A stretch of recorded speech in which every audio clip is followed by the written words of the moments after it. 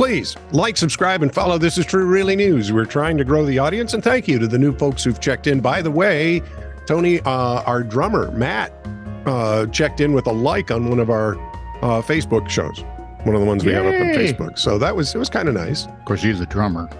Right? How do you know? I can't say that I'm married to a drummer. What does it mean when the drummer is drooling out of both sides of their mouth? The stage is level. Thank you. So, for that kind of stinging wit and witty repartee. What's the last thing a drummer says before the band fires him? Hey, let's play one of my songs. See what I'm saying? This is a hoot. Yeah. So please like, just subscribe, and follow This Is True Really News. And if you'd like to send us a story that you think we would like to put on, or just get a giggle out of, you can send that to TITR@netradio.network. And thank you for your support. This is True Really News with Scott Combs and Tony Vercanis. All the news you're about to hear is true. Really? As far as you know. All right, in an effort to make this quite less epic than the last go-round, let me... Sorry, man, there were just stories right into the story. Lunging out of everywhere. A group of scientists from Auburn University, War Eagle, recently published the results of their latest experiment. Their project sure sounds outlandish, though. See if you've heard this before. They've created a catfish-alligator hybrid. Oh, come on. Every B, C, D, E, or Z science fiction movie you've seen, there have been at least one of those, right? Where the scientists, what? Catfish alligator? It's a hybrid. Tasty but dangerous? Yeah, and you don't have to use gasoline. You can plug it in. Wrong hybrid. Sorry. While it sounds like a really bad science fiction movie, yeah, you do not have to worry about these ravenous rascals lurking in the waters. Just think about it. Alligator and catfish. Catfish wrestling is going to be very different from here on out. Everything you'd want in a predator. The scientists only implanted one alligator gene into the catfish, just one. But it can make a big difference, at least for the catfish farming industry, because catfish are notoriously prone to disease. Oh, yeah. Well, there's bottom feeders. What do you expect? Well, that and it's when not like you find, 5-star dining. But not only at the bottom of a river. Not only that, though, but the close quarters of the farming areas they have can often cause trouble because a disease will run crazy through the herd. Flock. Gaggle? The alligator gene. A murder of catfish makes the catfish more resistant to illness and it wouldn't be a school of catfish, would it? Because that'd be a stupid school. Right? They'd all be in the basement. The alligator gene makes catfish more resilient to illness. Okay. Thus, farmers have less loss. So, the researchers intend for you to eat this alligator catfish hybrid. Catagator. Yeah. If I saw the pictures. Yeah. Okay. So, in all honesty, these are not this scary, weird monstrosity. They look like catfish. I know. Although the one catfish the guy was holding was about as big as he was. Oh, so my. That was a little scary. Catfish can get very big. They can. No. Which is why canoodlers are weird to me. Here, come bite my fingers. Not at the elbow. Can I have my arm back, please? The catfish don't have alligator teeth. They don't grow to gargantuan alligator sizes. Oh. And actually, if you look at them, they just look like the fish. They have little tiny legs? No. Except they tend to resist disease and live longer. And that is a boon for the catfish industry. Do they taste good? Well, if you like catfish. If you're wondering, catfish is among the most widely consumed seafood in the country, our U.S. Yep. Domestically, we produce 307 million pounds of catfish per year. Yeah, and that's more than one catfish, so that's good. Like 7 of them. Yeah. It makes up to 60 to 70% of all U.S. fish farming. Yeah, and fish farmers, oddly, they lose about 40% of their catfish because of disease. This should drive prices down then, because they're going to be keeping more of them. Oh, you're so cute when you're trying to be realistic. By the way, it's not just about the loss of money from dead catfish. Yeah. When a dead fish dies, you have to get rid of it because, well, it's dead. Yeah. So now you got hazardous waste to get rid of. It's rotting fish. So the waste has to be disposed of safely. That wastes more money and time. Yep. So making the fish more disease resistant just makes sense. But as always, genetic manipulation always raises some questions. Now, if we just fly by the very biggest one of them, should it be done in the first place? Yep. There are other questions. What if the hybrid catfish got into nature? They don't die as easily. They could entirely replace native populations, could they not? Oh, yeah. They had that problem in think Australia. Of it. They might breed so efficiently that they'd fill our lakes and rivers, and soon every body of water would be filled with nothing but catfish. Not so, says the team that did this marvelous work. Why? We are smarter than the catfish. We made sure the modified catfish can't breed. Until they can. For all of us that saw Jurassic Park. Yep. I think I speak for the entire room when I say, oh my God, we're going to be taken over by catfish. I always thought it was going to be the robot insurrection. What could possibly go wrong? Go ahead, start your list alphabetically and send it to us. A staff member at a bar was given a lost handbag and discovered something unusual inside. Money? She checked the bag for ID in hopes to return it to the owner, but to her surprise, the handbag was full of something she just wasn't expecting. Was it icky? You know how a lot of people end their nights out by heading straight over to some fast food joint?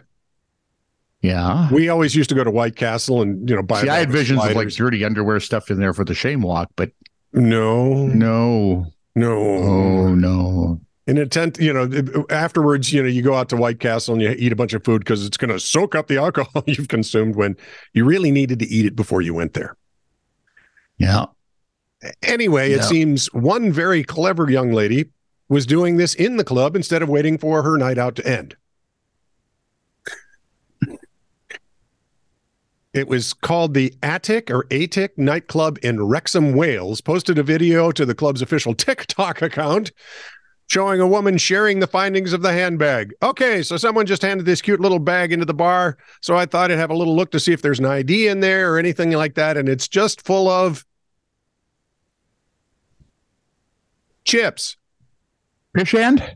No, just the chips. Really? She brought French fries. Filled the handbag with French fries. Well, that...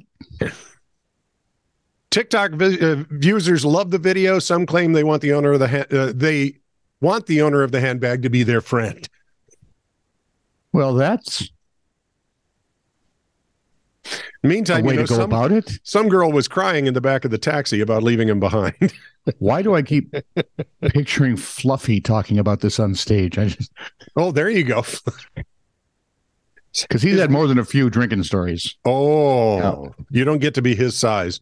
Fluffy, his real name is... Gabriel Iglesias. That's right. The stand-up comic. Yep. Wow, man, after like 20 years, he and the lady he was with split up. I was kind of sad. Oh, I'm sorry to hear that. Yep. Next story. Oh, we could be quiet for 20 minutes and it'd be the same length as last story. West Virginia's Senate has passed a bill that would give $25,000 in tax credits to former residents who move back to the state to work. Stop it, you moron. Or as Hulk would say, or as Thor would say, good luck, morons.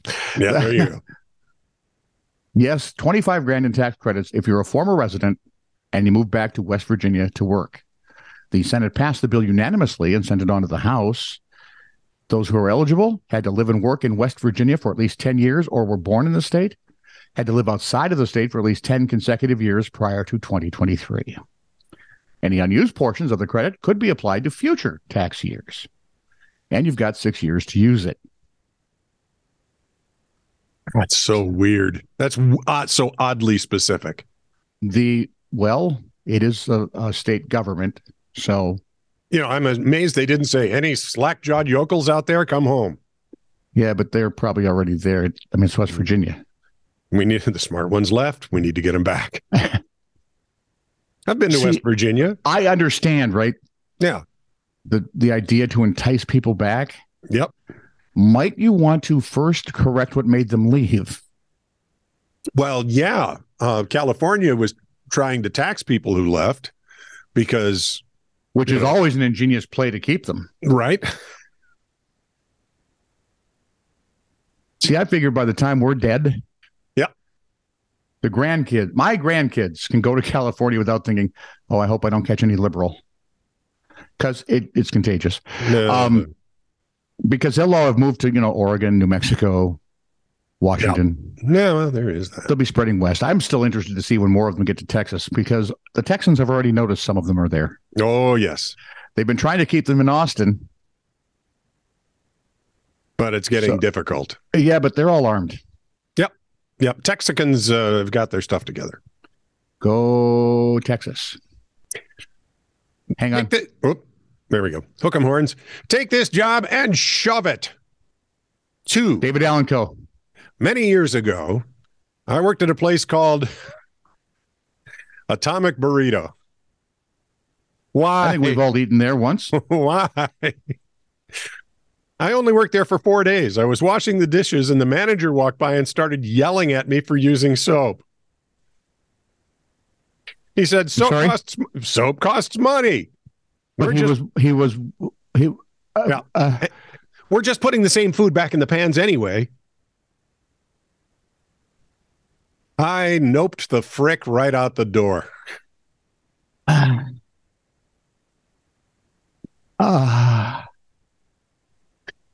I'm currently in the U.S. Do you remember Big Bang Theory when Mrs. Wallowitz got hurt? No. And they had to find a nurse. Okay. And the longest one stayed a day and a half. And Penny needed a job. So they said, Penny, I'll pay you a lot of money. Okay, I'll try that. And they cut to her walking out, taking off rubber gloves, going, nope, keep your money. Right out the door. That'd be me. This ain't happening. Right there. Guy's currently in the U.S. military.